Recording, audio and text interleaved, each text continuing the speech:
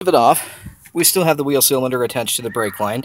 We wanted to keep as much fluid in there as possible, so we're going to show some practice runs with how to make flared brake lines. And one important step, do not forget this. You don't want to disconnect your air or your brake line until you've verified that everything fits. You want to make sure that the brackets that you have mount with all the bolts and everything inside of them.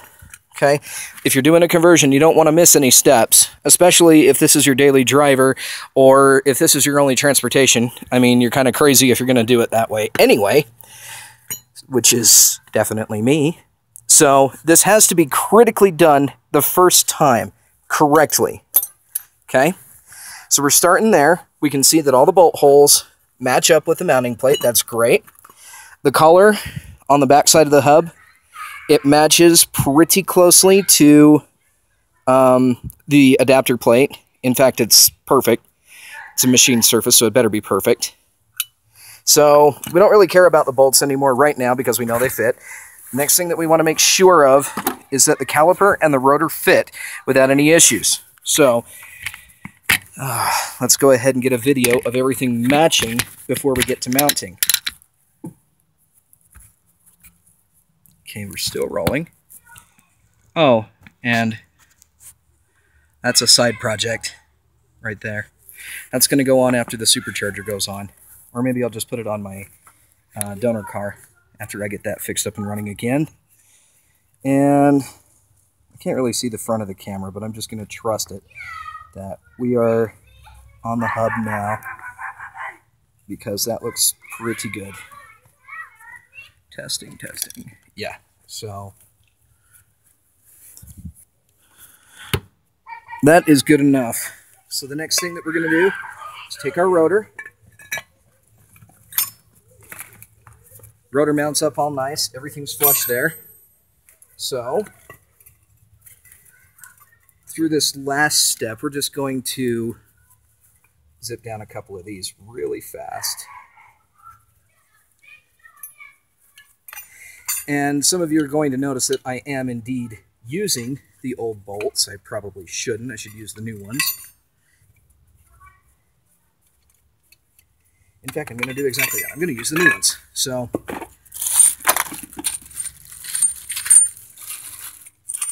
these new ones have a lock washer that I bought for them, or a lock nut.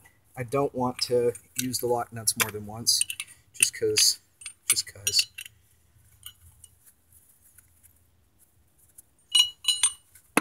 Oy vey, for crying out loud, it's not that hard to put a bolt in there.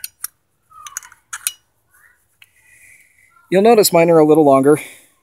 I did it that way on purpose, because for one, we have the adapter bracket, and we need to be able to get a bolt on there to bite it. So we're just going to reuse an old nut one more time. Boy.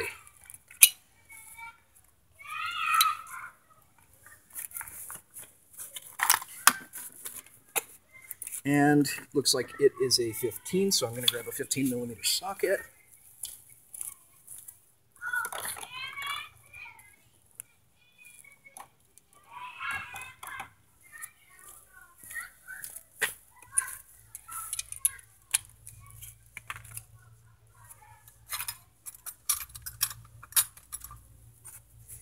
And that's the one. Perfect.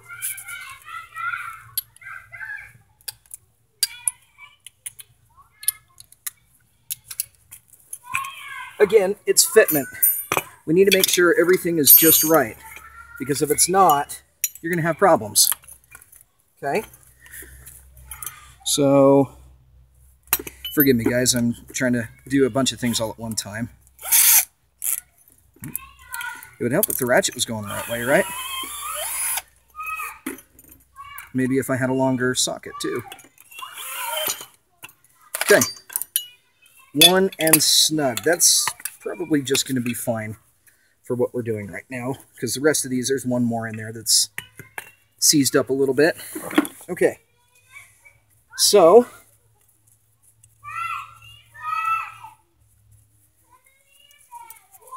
here we go with the caliper.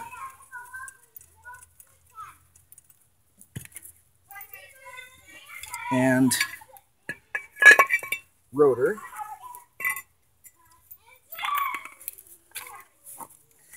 So remember which way the caliper bolts go. It's pretty obvious that they go in on this side here.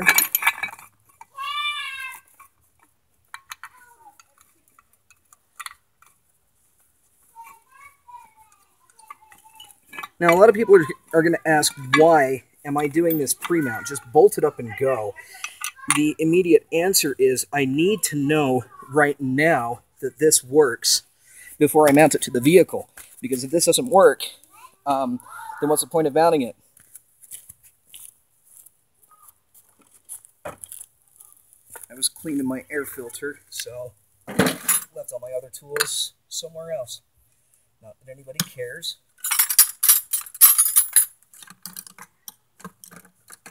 Let's just get this zipped down.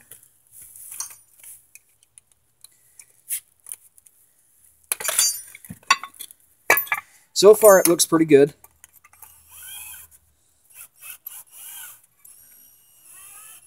Maybe if we can find it. Here it is.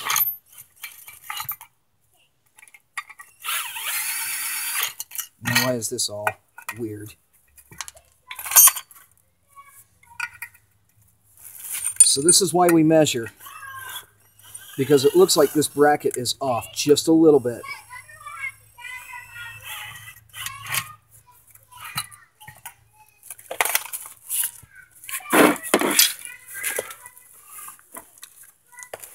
Yeah, I think this bracket's just a little wrong. We're going to try to make it work anyway. I don't think it's going to be a critical problem, per se.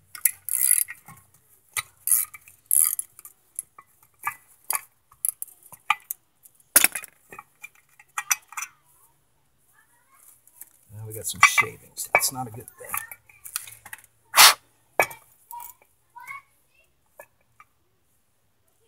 We are off just a tiny bit. Sean, just FYI, check your specs.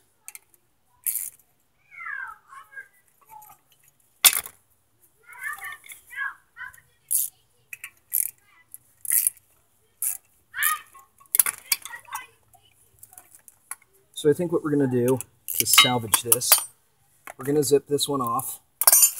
Get the other one mounted.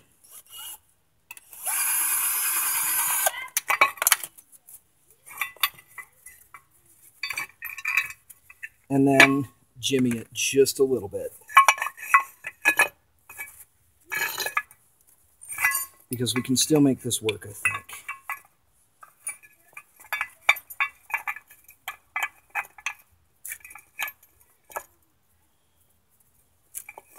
And if not, well, we'll just put all of our drum brake stuff back on.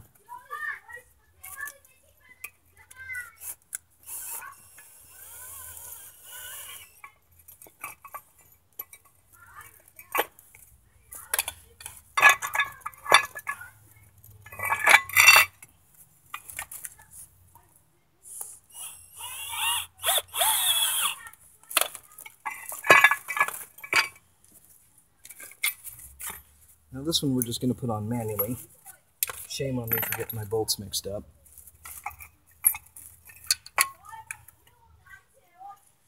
It is. It's just a little off. God damn it.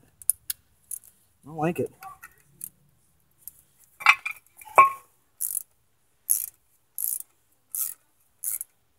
Okay. So holding it down makes sure that it goes in straight up and down. Okay. No more stripping shit.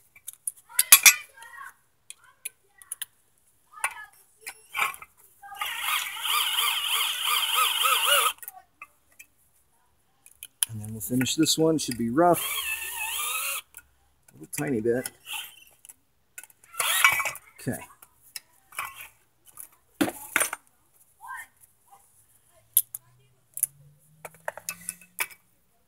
Okay. Flush. Ooh, that is a very,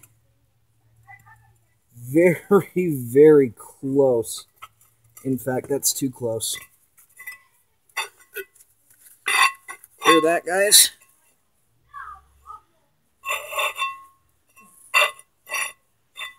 The caliper we're rubbing up on the top there, that's expected, to be honest.